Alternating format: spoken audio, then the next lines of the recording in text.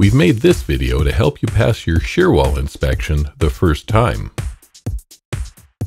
Shear walls help a house withstand wind and earthquake forces and still stay attached to the foundation.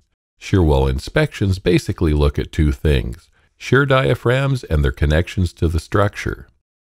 That being said, there are many details that go into shear wall construction, such as the sheathing thickness and grade, the nailing pattern on the shear panels, the size of the framing members, and the placement of the required hardware for the proper load transfer to the structure and the foundation.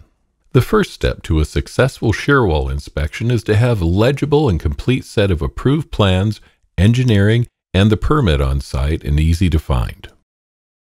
Here's a list of 8 common corrections we see during shear wall inspections. Nuts on hold downs not tightened.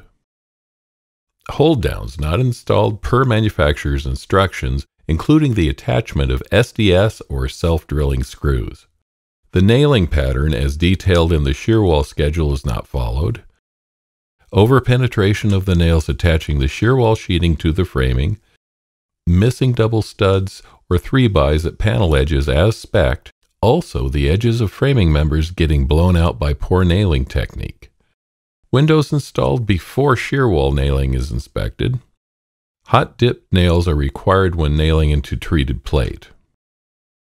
Headers that don't go to the outside corners at portal frames. Seismic straps not installed per plan at portal frame or other locations. The Clark County Building Safety Program is committed to being part of your success. If you have questions about shear wall inspections or you want to speak with the inspector in charge of your area, call Clark County Building Safety at 564-397-4912.